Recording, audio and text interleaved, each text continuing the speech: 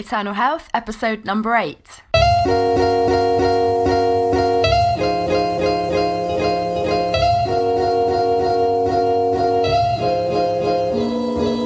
You're listening to the Eternal Health Podcast, where we discuss God's great design for your life in body, mind, and spirit.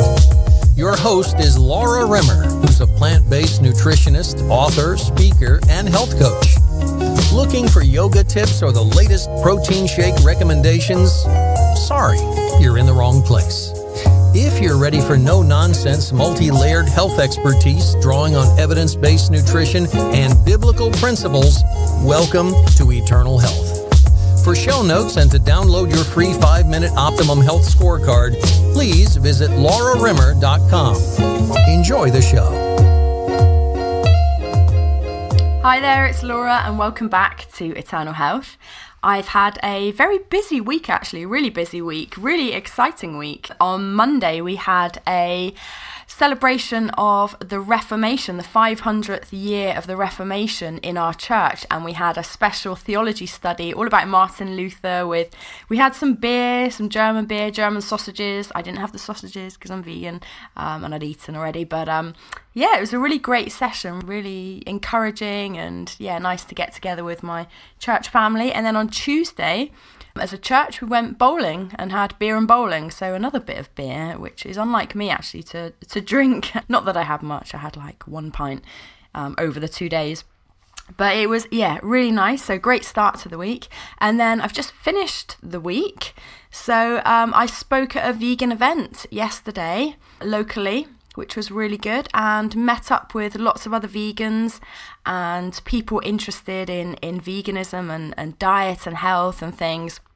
Met a really interesting lady who went into a lot of detail about fermentation yesterday, so I might do an episode, something that I've been interested in for a while actually, so I might do an episode on fermentation and fermented foods and their benefits over coming weeks and months. But anyway, getting back to today, so what we're talking about today in episode 8 here is about cow's milk and how it's ruining our health and how we've been brainwashed by the dairy industry. Now that might sound like a strong title, and obviously I'm going to go and proceed to explain what I'm talking about, but yeah, it's strong, isn't it? How milk is ruining our health. Well, I believe that it is, and there's a lot of evidence to back that up. So that's going to be the topic of today's show. And a bit of background on why I'm doing this topic. Well, so since I've been vegan over the past almost 7 years, I haven't drank any dairy milk. And I've got to say, I feel much, much better for it. My skin is better than it used to be. Even as a vegetarian, my skin has got, and following an alkaline diet, for many years before that, going that extra mile and giving up dairy has been great for my health. So my skin is better. I have less period pains than I used to. In terms of my endurance and athletic performance and stuff, so I did my ultra marathon as a vegan and pretty much injury free and felt really great on it. My recovery is great, had great energy and things. So yeah, I can certainly attest for the benefits of giving up dairy milk. And the reason why this topic is interesting and important for us today is because more people than ever really have milk intolerances and also associated diseases which are related to hormones. And obviously there's a lot of hormones in milk, and I will talk about that later in the podcast. But there's a lot of hormone related diseases such as breast cancer. It's a huge problem in our society. And so we really need to look at the possible link between dairy milk and things like breast cancer. And also because the game has changed in terms of farming and things, we're not operating really as food and farming anymore. It's more of a factory line, and that has implications not only on the welfare of animals but also on our health and how the milk is produced and what's actually going into that milk. So we'll talk about all that kind of stuff. And also, quite simply, the rise of veganism. There's more people really than ever going vegan now, and supermarkets and stores and restaurants and things are having to step up to the plate on that and provide dairy milk alternatives, which you can find in abundance now. And again, I'll be talking about dairy milk alternatives later in the show.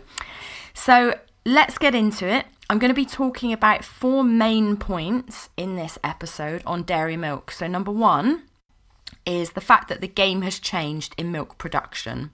Number 2, we're going to look at the propaganda of the dairy industry. Number 3, we're going to look at diseases linked with dairy milk and evidence to back that up. And then the 4th point is we're going to look at milk alternatives. Are they any good? How can we use them? Which ones are best? Where can we buy them? All that kind of stuff. Okay, now I'm going to start with the subject, which is probably the most difficult for me to talk on because as a Christian and a vegan, I have both of those things to hold up and weigh up at the same time when talking on the subject of the fact that the farming industry game, if you like, has changed, and it's the issue of commoditization of animals and factory farming, and it boils down to the cruelty of animals.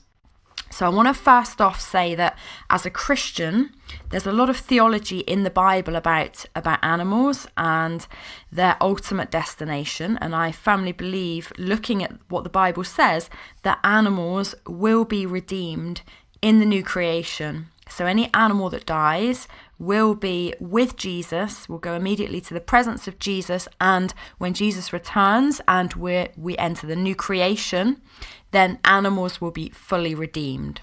So I'm not ultimately worried about their destination. I know that all animals, there is something in Genesis to say that if an animal kills someone, then that's a different story. But for the most part, animals will be redeemed. But also, we are told to be good stewards of the animals and the planet. And it's very hard to see a lot of evidence of that in this day and age. Yes, we can all look out. So in England, where I am, you can look out in a field and see cows grazing and think, that's fine. The dairy industry, the dairy farms are fine. You know, those cows are milked in a nice way and we've got nothing to worry about. However, that's not often, more often than not, that's not the case, and you don't see all that goes on in dairy farms. So this isn't an animal rights activism podcast. This isn't, I'm not going to go on a rant or anything like that about animal cruelty, but let's just look at the facts and relate them to, to health, number 1.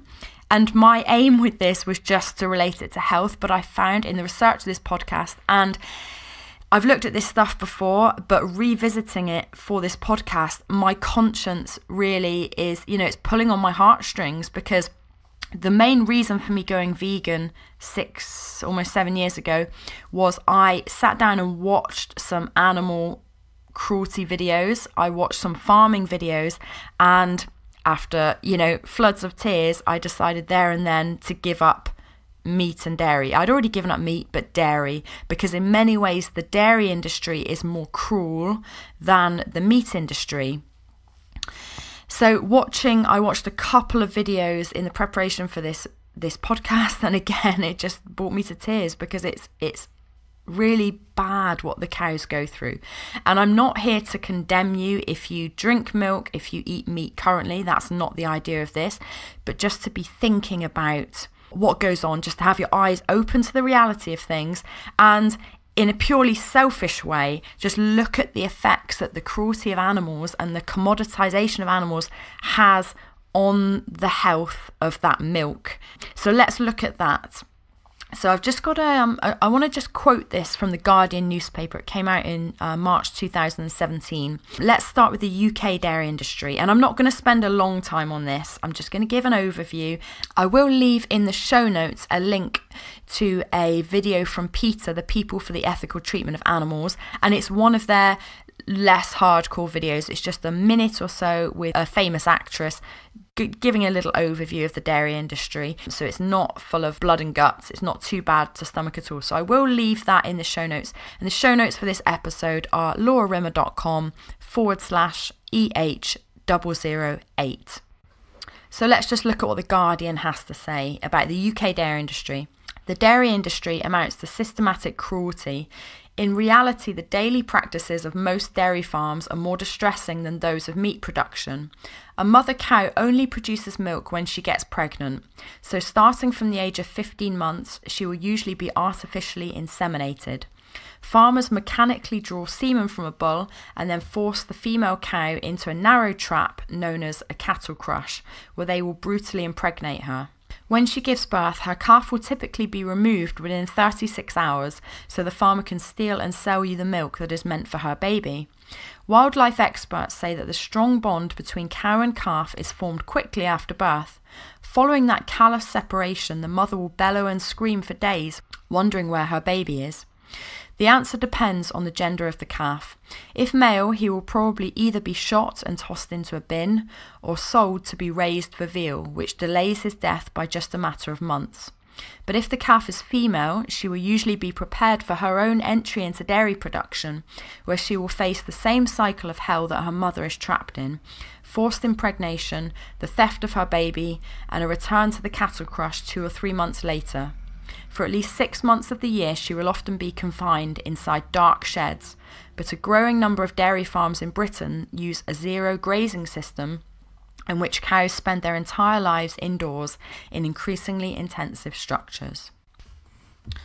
So that's the state of the UK dairy industry, and I'm quoting from The Guardian, which is a mainstream newspaper, so just to say that I'm not just drawing my evidence from there. If you look at Dr. Neil Barnard's book, for example, The Cheese Trap, he talks about this. I've seen it with my own eyes. I've been to dairy farms not too far from where I live and seen cattle living in slovenly, disgusting housing, indoors, not out grazing, with huge, oversized udders and really quite ill. A new study from the Environment Agency shows us that the UK now has almost 800 US-style mega factory farms operating. And this represents a 26% rise in intensive factory farming in 6 years, a shift that has been transforming the British countryside. So what do these conditions mean for the animals? Well, it means that typically in factory farms, animals are raised and kept in CAFOs, which are concentrated animal feeding operations. So this is a very confined, intensive setting. So we've all seen, cows and pigs in tiny little pens in long rows.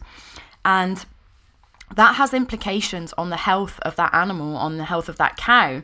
And what happens is, and I've seen this firsthand, cows will get things like mastitis, so their udders will be so swollen and infected that they get mastitis. Mastitis is a painful mammary infection in cows, and it means that E. coli can be present in the milk. Now, here's the thing, right? Now, this might put you off your milk if you are a milk drinker at the moment. Somatic cell count, which is pus from that mastitis in the mammary glands, is an indicator of the health or disease of a cow and the level of infection. And cows with a somatic cell count of 300,000 per milliliter and higher are classed as infected. You might be surprised to learn, and possibly repulsed to learn, that a somatic cell count of 750,000 milliliters is allowed in your drinking milk per milliliter. And that is 750 million pus cells per litre of milk. And the average somatic cell count in US milk per spoonful is 1.12 million. Yuck. And because of this high incidence of mastitis and other infections that the cows get from living in such confined quarters, then they're routinely given in the US antibiotics to try and quell chronic infection, and they're also injected with recombinant bovine growth hormone. So this is, just to be clear, this is in the US. This is not allowed currently in Europe and Canada. It's been banned. But recombinant bovine growth hormone, RBGH, is a genetically engineered hormone that was approved for the US in 1993 by the FDA, Food and Drug Administration. And this growth hormone was devised by Monsanto, the company that routinely creates genetically modified soybeans. And it has the purpose of growing a cow very rapidly in order to produce 15 to 20% more milk. Now, proponents of this growth hormone say that there's absolutely no danger to humans at all, but evidence would show different. It would show that pumping cows full of these growth hormones has a really negative effect on our human hormones and is linked to diseases. So these are just a few of the things that we need to consider when thinking about drinking dairy milk, because really farming techniques have changed so rapidly in the last 50 years that we really need to think about this and be strategic when making our food choices. And people really are waking up to this reality. It's no longer the campaign of idealistic vegans to be concerned with the welfare of the animals. It is a mainstream concern for all of us, not only for the welfare of the animals, but for our own health. And just to end this section, I'll finish with a quote from the Guardian article that I mentioned earlier. Dairy is proving to be a vulnerable spot for the entire slaughter racket. The industry is starting to panic. David Dobbin, chairman of Dairy UK, fears a demographic time bomb as young people increasingly shun milk. Only 10 years ago, there were about 21,000 dairy farms in England, Scotland and Wales. Industry analysts believe there will be fewer than 5,000 left by 2026. I want to move on now to the next section on the propaganda of the dairy industry. And I'm going to keep this quite short and simple, and you can look into this a bit more if you want to, but I'm just going to give you a few quotes from some sources and organisations that really know about this stuff and has made it their life mission to find out about this. Bruce Friedrich, who's director of vegan campaigns at PETA, says that the dairy industry has a powerful hold on the nutrition industry in this country, the US. It pays huge numbers of dietitians, doctors and researchers to push dairy, spending more than $300 million annually, just at the national level, to retain a market for its products. The dairy industry has infiltrated schools, bought off sports stars, celebrities and politicians, pushing all the while an agenda based on profit rather than public health. So $300 million spent annually on this lobbying and propaganda and buying off different people strategically to promote dairy. It's crazy. And the other quote is from Dr. T. Colin Campbell, who is the world's leading epidemiological researcher in the field of diet and health. He's author of the China study, the largest human study done on nutrition to date. And he says this: the dairy folks, ever since the 1920s, have been enormously successful in cultivating an environment within virtually all segments of our society, from research and education to public relations and politics, to have us believe that cow's milk and its products are manna from heaven. Make no mistake about it, the dairy industry has been virtually in total control of any and all public health information that ever rises to the level of public scrutiny. The association between the intake of animal protein and fracture rates appears to be as strong as the association between cigarette smoking and lung cancer. That's heavy stuff. So we're going to look in the next section on diseases linked with dairy milk, but just have a think about that for a moment. Since the 1920s, the dairy industry have been cultivating an environment in all areas of society to get us to believe that cow's milk and its products are good for us, when actually it's not. So let's move on and look at that.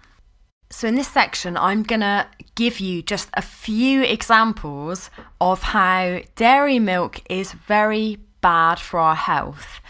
Conclusive studies, and there are many, many more that I could quote from, but for the purposes of time and brevity, then I will just quote a few, and I will leave links in the show notes to these resources and some other resources as well if you want to look in a lot more detail at this stuff.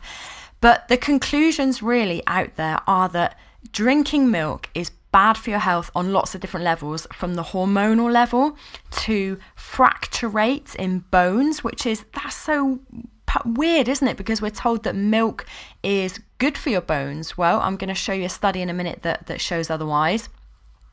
And also mortality rates. So if you drink milk, you're likely to die younger. Okay, so let's look at the first study. There was a large cohort study looking forward at risk factors in people's health, which followed a group of people for a period of time and looked at dietary factors on their health. And this was done in Sweden with two cohorts. So one with 61,000 women aged between 39 and 74, and one with 45,000 men aged 45 to 79. And here's what they found. They found that high milk intake was associated with higher mortality in one cohort of women and in another cohort of men, and with higher bone fracture rate in women. And that study was done by K. Michelson et al. And this really backs up another study, which was the huge study, the landmark Nurses' Health Study conducted by Harvard University, which followed 78,000 women aged 34 to 59 over a 12-year period, and is one of the largest investigations into risk factors for major diseases in women ever conducted. And this study found that women who drank 3 or more glasses of milk per day had absolutely no reduction in the risk of hip fracture or arm fracture compared to those who drank little or no milk. So this just blows out the park any notion that, yeah, we need milk for strong bones and all that kind of stuff, and calcium. And this was even after adjustment for weight, menopausal status, smoking and alcohol use. And in fact, get this, so this backs up what we just looked at, the fracture rates were slightly but significantly higher for those who consumed this much milk compared to those who drank little or no milk. Now, a couple of weeks ago in episode 6 of Eternal Health, we looked at the alkaline diet and how eating foods which are alkaline forming can be really beneficial for your health. Milk is an acidic food. It's an acidic forming food. So once it's passed through your body, like any other animal derived protein rich food, milk has a positive renal acid load, PRAL, and that triggers a protective biological reaction to neutralize all that damaging acidic protein before it reaches the kidneys. So milk, once it's been passed through the body, metabolized, is an acid forming foodstuff. Okay, so I mentioned earlier the hormonal implications of having dairy milk on us humans. And I just want to tell you about a study done by Cheng et al. Called Beyond Overweight, Nutrition as an Important Lifestyle Factor Influencing Timing of Puberty. And this study found that early onset of puberty has health consequences, has adverse health consequences. And it was found that children with the highest intakes of animal protein experienced puberty 7 months earlier than average. And those children who had the highest intakes of vegetable protein experienced the onset of puberty 7 months earlier than average. Okay, next health issue associated with dairy is acne. So there's been a number of studies on this linking teenage acne with high milk consumption. And one study found, and this was a study of 47,000 women who completed questionnaires on their high school diet. So this was done in retrospect. It was found that a positive association with acne for intake of total milk and skim milk. And skim milk actually was a lot worse than full fat milk because of the higher concentration of estrogens in that skim milk. There was another study done with 6,000 teenage girls directly that found similar results, a strong link between drinking milk and acne and hormone imbalance. Now, there's been a whole raft of studies done linking milk consumption with babies and infants on childhood diseases, so things like type 1 diabetes, childhood obesity, anal fissures of all things, constipation, colic, allergies, even autism and crib death. Now, I will leave a link to some of these resources in the show notes if you go to laurarimmer.com/EH008, because there's just too much stuff to go through to cover in this episode. But suffice to say that the insulin-like growth factor 1, IGF-1 hormone that is found in all milk, so whether milk is raised in factory farms or not, whether cows are given these recombinant growth hormones or not, in all milk you get insulin-like growth factor 1, which is innate in cow's milk, and that wreaks havoc on our bodies. And imagine the effect that it has on small babies. The evidence shows that really milk is probably the number one factor in problems, diseases and illnesses in infants. And the irony is that women, when they're in hospital, if they can't breastfeed, they're encouraged to have milk formula, which is really concentrated amounts of milk proteins, casein, which our body finds very difficult to break down, IGF-1, and estrogens and lots of other hormones which play a destructive role on our babies' and children's bodies. Okay, cancer. There's been a number of studies on the link between dairy and cancer, and I may well do a whole separate episode on cancer and meat and dairy products because it's such a huge topic.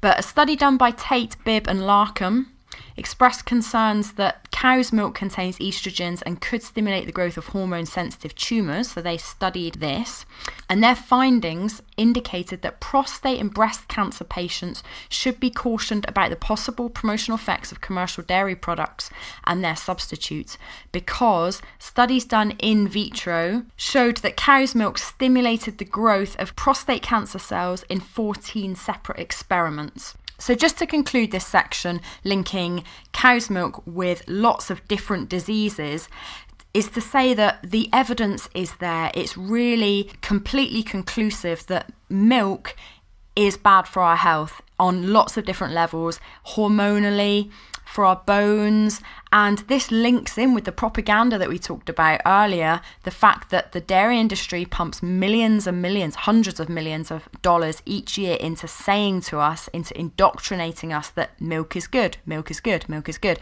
when actually, if you look at the scientific studies, it says milk is bad, it's going to ruin your health. So I may well revisit this in future episodes, but I don't want to go through any more scientific studies because I think we've done about enough for today. So I will leave some extra links and sources and resources for you in the show notes if you want to find out more about this. But really, by this point, you should be thinking to yourself, if you currently drink milk, I need to reconsider this and look at some alternatives. So if you're thinking that, let's look at some alternatives to dairy milk. And we're really very fortunate where we are in this day and age because there are lots of good alternatives. So let's take a look at some of those. So if you go into supermarkets these days, you will find the shelves lined with various different non-dairy milk options. So I'm going to run through the main ones now. So you've got soy milk, you've got coconut milk, oat milk, almond milk, cashew milk, hazelnut milk, hemp milk, rice milk. So they're the main ones I see in supermarkets and the main ones that I've tried over the years. So a few things to note about these. So we could ask which ones are best, what's the advantage of one over another, what do they taste like, how can I buy them, where can I find them, how much are they? So I'll give you a bit of my experience of these different types of milk. So with soy milk, I would say the number one thing to consider with soy milk is you need to be buying organic, because otherwise there's a strong possibility it could be genetically modified, given that something like 90% of the world's soybeans are now genetically modified. So if you're buying soy, which is quite creamy, it's really great in things like coffees and cereals, good tasting. You want to be having a soy milk which is organic, and it will only usually have two or three ingredients. So soybeans, water, maybe a little bit of salt, maybe a little bit of sugar.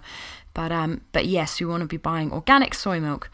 Coconut milk is a really good alternative, and coconut milk tastes really fresh, it's really low fat, it's low in calories, and you want to be looking for the carton of coconut milk, not the tin. So in Chinese and Asian cooking, you have tins of coconut milk for things like Thai curries, and that's not what you want, because that's super thick and dense and massively high in calories, and it's not the same consistency as a normal milk.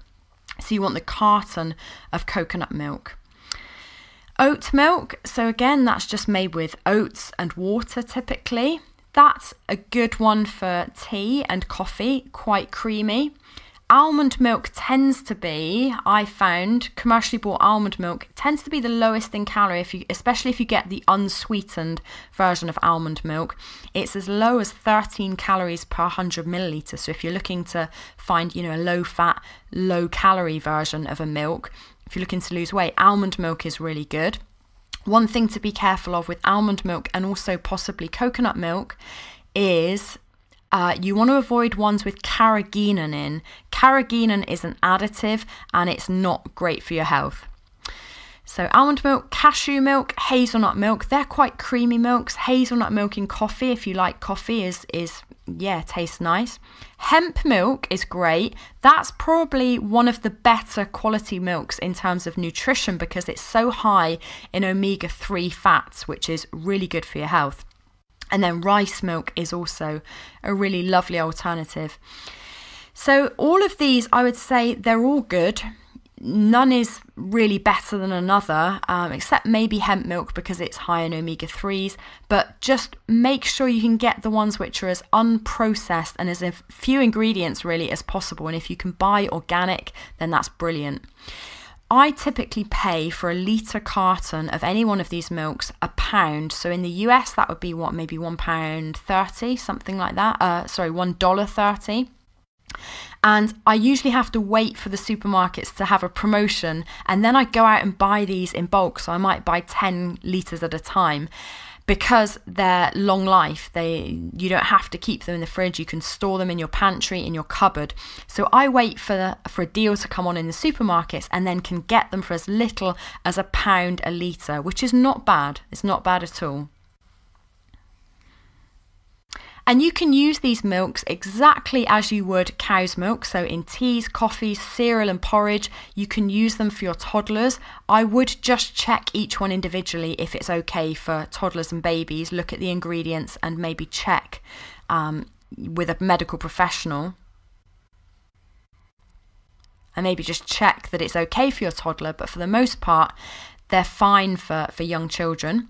Yogurt, you can make yogurts, you can buy yogurts with alternative milks in and they taste wonderful. You can use these milks in baking and cooking, in sauces, as an alternative for a kind of cheese sauce. And you can get dairy-free cheeses which are made with these milks.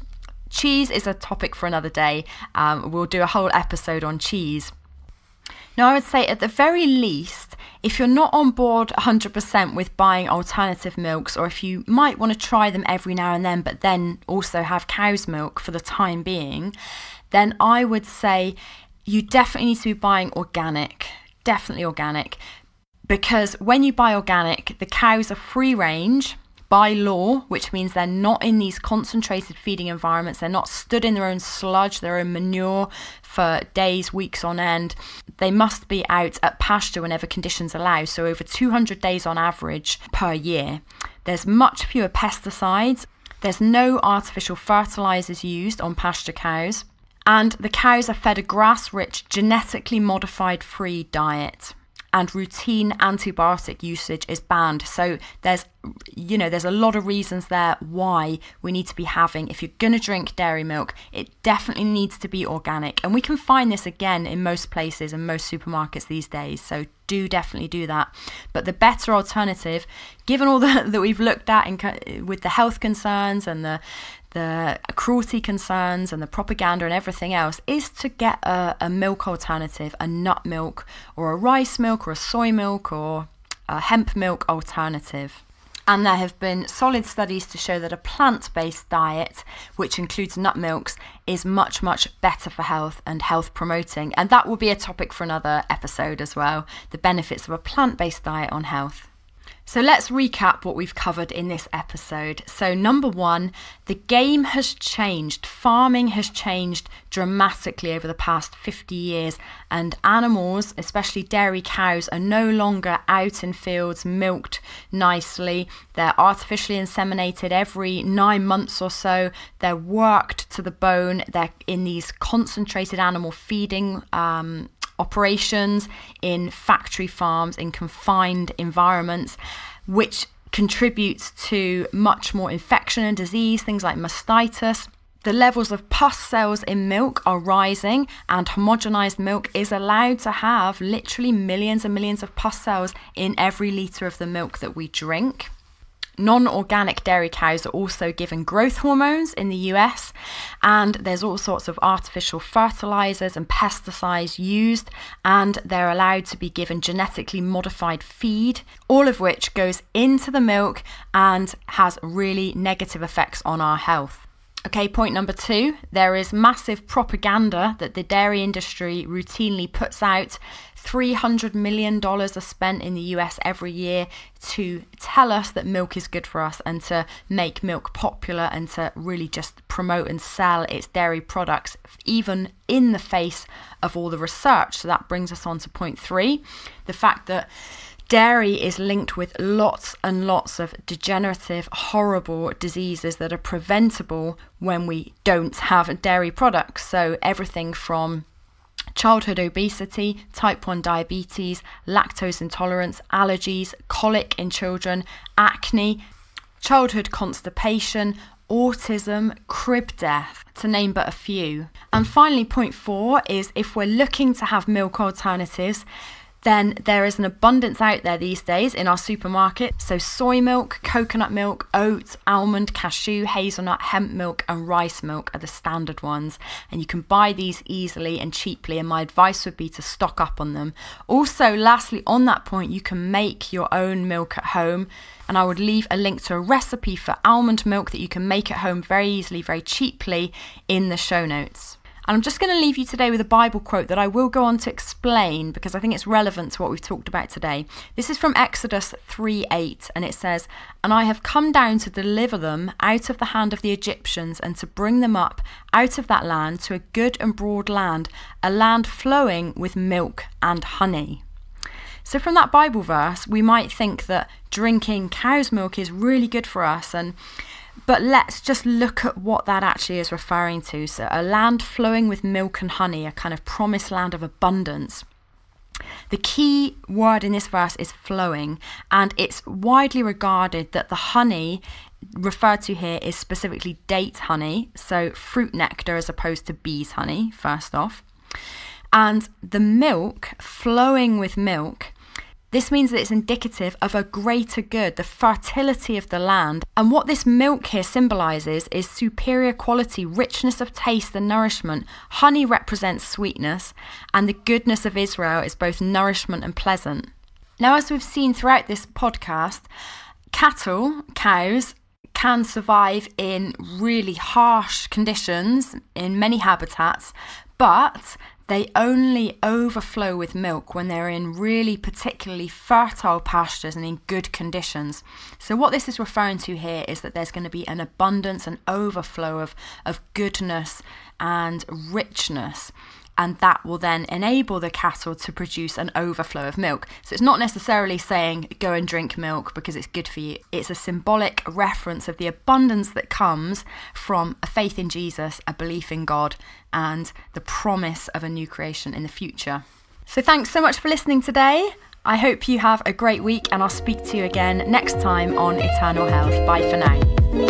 Thanks for listening to the Eternal Health Podcast. Go to laurarimmer.com to download your free Optimum Health Scorecard and find out your current health score, plus tips, coaching, and training on how to get slim, healed, and energized. Remember to subscribe, rate, and review on iTunes, and we'll catch you next time on Eternal Health.